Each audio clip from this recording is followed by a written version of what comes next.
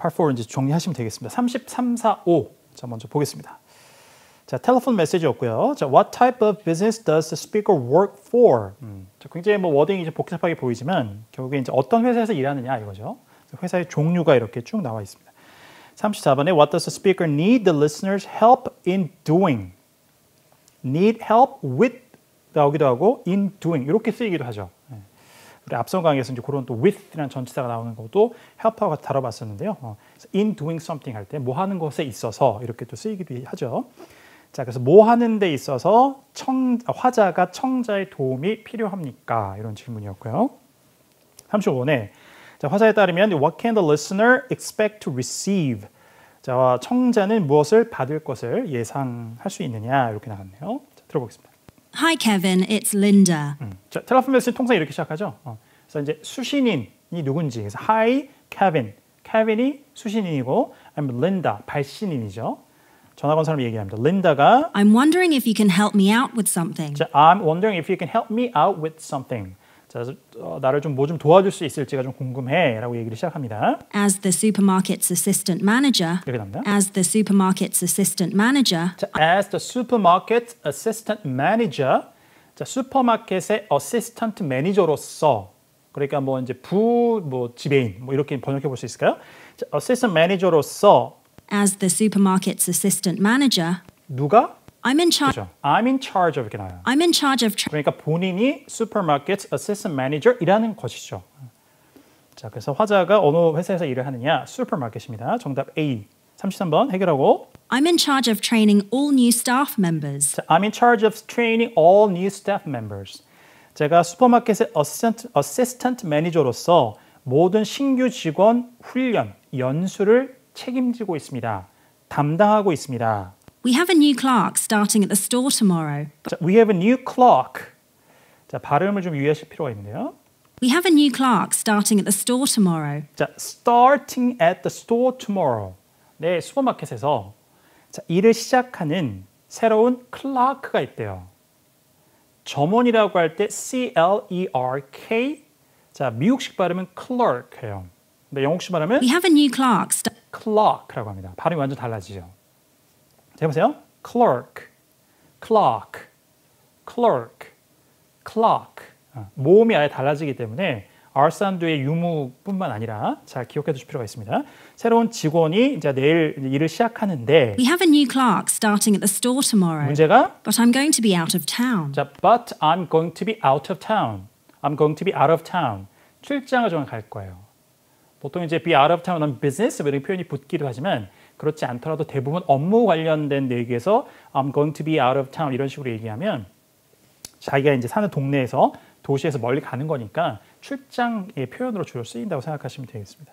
자, 자기가 그 트레이닝을 못 해준다는 얘기가 원래 자기가 다 담당을 하고 있는데 자, 그래서 Could you instruct him on how to use the cash register? And 자, could you instruct him on how to use the cash register? 클러크니까 계산하는 거 해야 되잖아요. 자, 그래서 금전 등록기, 자, 이거를 사용하는 방법을 좀 알려주시겠습니까? 그리고 go through the rest of the employee handbook with him. and go through the rest of the employee handbook with him.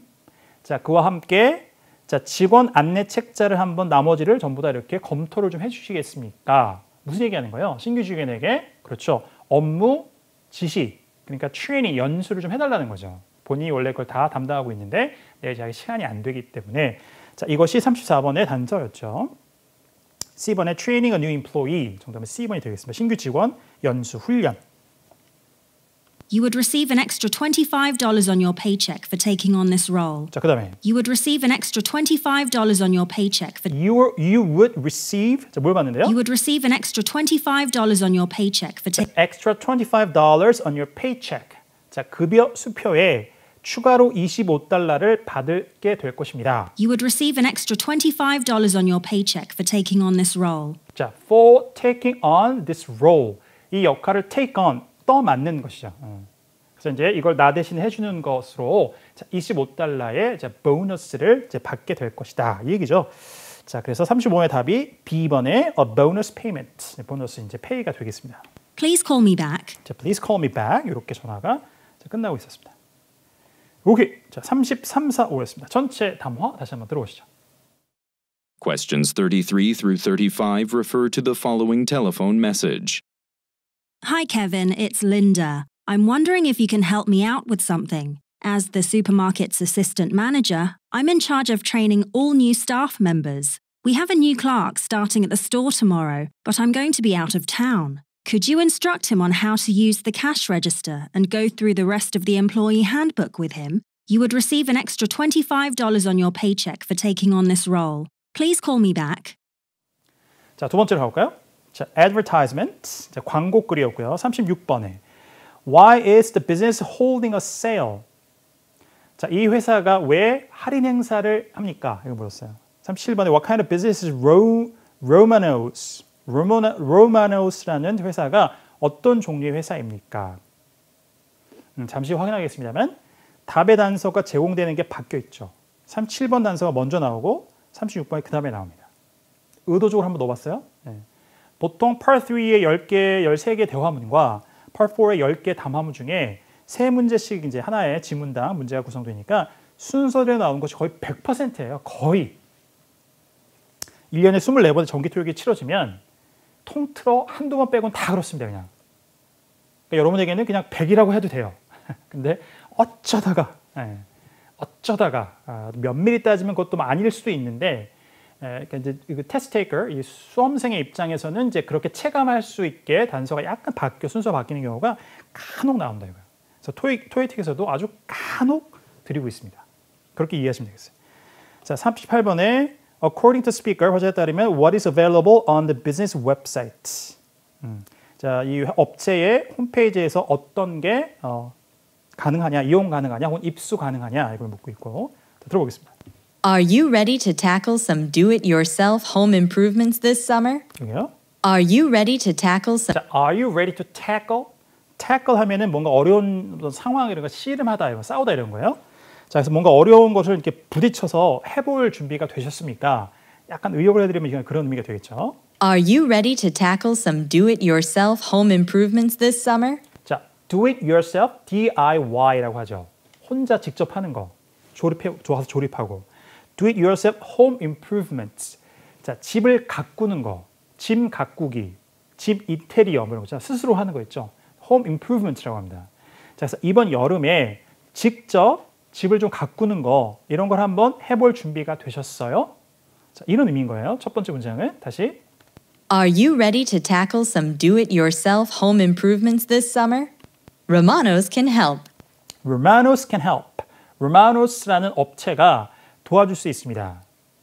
요것만 딱 듣고 home improvements를 해주는, 근데 혼자 하는 거니까 거기에 무슨 뭐 자재나 뭐 이런 것들을 공급하는 그런 업체인가?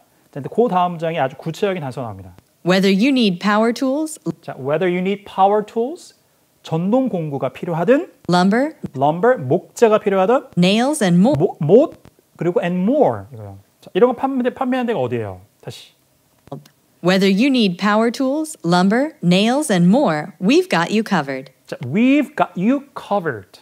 당신이 모든 걸 다 커버된 상태로 만들고 있다. 그러니까 다 있다 이거죠.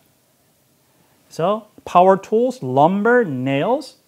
자, 이런 거 우리 철물점이라고 합니다. 그렇죠? 네. hardware store이라고 하죠, 영어로는. 37번에 A번 답이었고요. And this weekend, we're having a major sale. And this weekend we're having a major sale. 대규모 할인 행사를 이번 주말에 저희가 이번 주말에 합니다. 자, 37번 단서 먼저 봤고요. 이제 36번에 왜 할인 행사를 하는지를 보시면 되는데 We're proud to be carrying a new brand of power tools from Stenson for the first time ever. And we're celebrating this change with up to 50% off selected items from Stenson. 자, 전체를 싹 다 알아듣기 매우 어렵습니다만 brand new, 새로운, 그러니까 new brand가 오고 그걸 celebrate 하는 거죠. 요 요점만 잡았으면 할인 행사 이유를 찾을 수 있었어요. 다시. We're proud to be carrying a new brand of power tools from... 자, we are proud to be carrying a new brand of power tools. 자, 새로운 브랜드의 전동 공구를 우리가 취급하게 된 것을 자랑스럽게 생각해요. 여기서 carry는 나르거나 들고 있거나 이런 게 아니라 물건을 취급하다의 뜻이죠. From Stenson for the first time ever. 자, from Stenson이라는 곳이 업체명이겠죠. 전동 공구를 제작하는. 자, 그래서 이 Stenson 브랜드를 우리가 이제 입점시켰다 이거예요. 그래서 그거를 이제 자랑스럽게 말씀드려. For the first time ever. 지금까지 처음으로. 그 다음에 And we're celebrating this change with we're celebrating this change. 이 변화. 그러니까 새로운 브랜드를 이제 입점시켜서 판매하는 이 변화를 우리가 축하합니다. 기념합니다. up to 50% off selected items from Stenson. 자, 뭘 가지고? With up to 50% off selected items from Stenson. 스탠슨사의 제품 중에 선정된 것들 몇 개를 50%까지 할인을 하는 것으로 이 새로운 브랜드의 입점을 우리가 기념할 것입니다. 이렇게 나온 거예요. 그 할인 행사를 한 이유는 그죠? 새로운 브랜드가 입점되는 것 때문에 그렇습니다. 판매되는 것 때문에. 자, 36번의 정답 B번에 to introduce a new brand. 새로운 브랜드를 도입하는 것 하기 위해서 자, 세일을 하는 겁니다. 자, 긴 문장이었습니다. 다시 한번 들어보세요. 묶어서. We're proud to be carrying a new brand of power tools from Stenson for the first time ever. And we're celebrating this change with up to 50% off selected items from Stenson. 자, 이어서 Come and check it out. Come and check it out. 와서 확인해 보세요. To find out our opening hours, 자, to find out our opening hours. 자, 우리 영업 시간, business hours, opening hours. 자, 찾으시려면 visit www.shopromanos.com. 됐죠? 그래서 웹사이트에서 이제 어떤 정보가 있는 거예요? opening hours. 자, 그래서 38번에 B번에 the hours of operation. 운영 시간. business hours, opening hours, 그다음에 operation hours, the hours of operation 다 이렇게 이제 표현할 수 있는 표현들입니다. 다 같은 의미를 갖게 되는 거고요. We are ready to help you make your projects a reality. 하고 we are ready to help you make your projects a reality 이렇게 합니다. 여러분들의 그 이제 집 가꾸는 것, 이 프로젝트를 현실로 만들어들 도움 줄 준비가 저희는 되어 있습니다. 이런 문장이었네요. 자, 36, 7, 8이었습니다. 광고였고요. 자, 전체 담화 다시 한번 듣고 마무리하겠습니다. Questions 36 through 38 refer to the following advertisement. Are you ready to tackle some do-it-yourself home improvements this summer? Romanos can help. Whether you need power tools, lumber, nails, and more, we've got you covered. And this weekend, we're having a major sale. We're proud to be carrying a new brand of power tools from Stenson for the first time ever. And we're celebrating this change with up to 50% off selected items from Stenson. Come and check it out.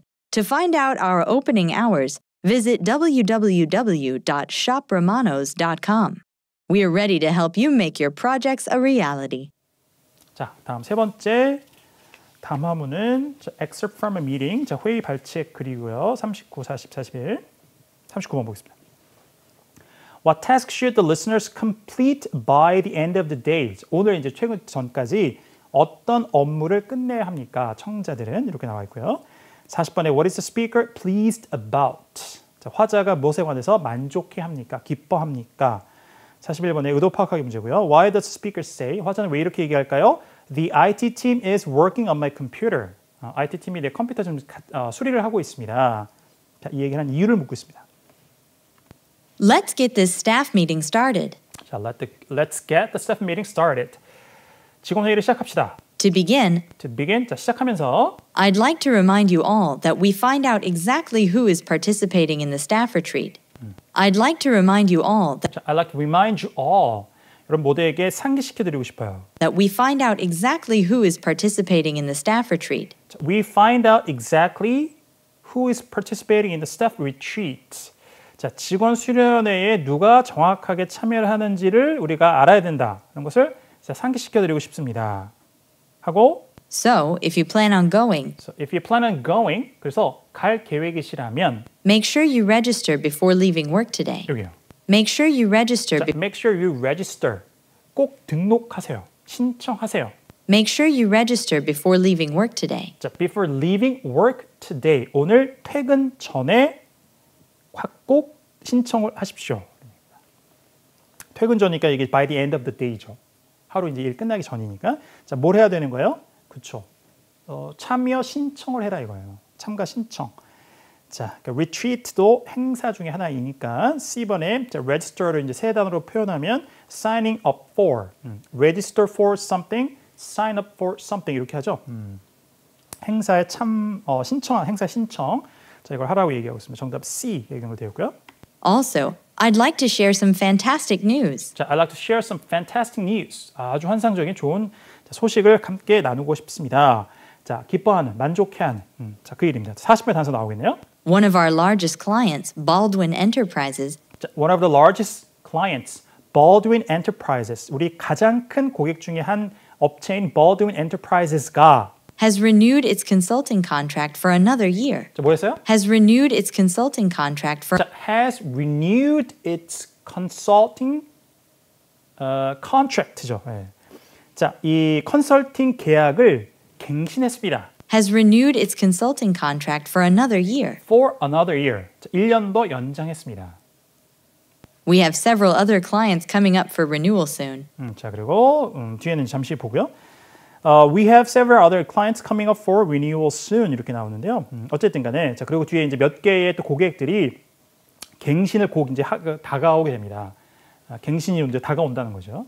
어쨌든 가장 큰 고객 중에 한 Baldwin Enterprises라는 회사는 1년 더 계약을 연장했습니다. 이렇게 나와 있어요. 자, 기쁜 이유가 그렇죠. D번에 a client has extended a contract. 한 고객이 계약을 연장했다.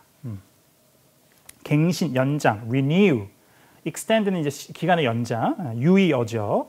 paraphrasing 가능한 정답 D번이 되겠고요. 자, 그다음에 I wanted to prepare a printed list for you, but 자, I wanted to prepare a printed list for you. 여러분들에게 인쇄된 목록을 앞에 이제 또 이렇게 계약 연장이 다가오는 갱신 기한이 다가오는 업체가 있다고 했으니까 고객들이 자 그거를 제가 인쇄해서 목록을 가져다 준비해 오려고 했는데 the IT team is working on my computer. 컴퓨터 지금 수리를 하고 있거든요. 그래서 printed list를 가져오지 못했다. 그래서 IT team is working on my computer라고 했던 얘기는 뭐예요? 그 printed list를 갖고 오지 못한 것의 이유에 대한 설명이죠. 그래서 C번에 provide an excuse. 이유를 얘기하려고, 변명을 하려고 준비 못 해온 거에 대해서 그러려고 the IT team is working on my computer이라는 자, 얘기를 했던 거죠. 41번 정답 C 여기 연결되겠습니다. I'll get that to you sometime tomorrow. 자, I'll get that to you sometime tomorrow. 내일 그것들을 여러분들에게 언제 드리도록 하겠습니다. 이렇게 이제 마무리가 됐습니다. 39, 40, 41 이었습니다. 자, 전체 담아 듣고 정리하겠습니다. Questions 39 through 41 refer to the following excerpt from a meeting. Let's get this staff meeting started. To begin, I'd like to remind you all that we find out exactly who is participating in the staff retreat. So, if you plan on going, make sure you register before leaving work today. Also, I'd like to share some fantastic news. One of our largest clients, Baldwin Enterprises, has renewed its consulting contract for another year. We have several other clients coming up for renewal soon.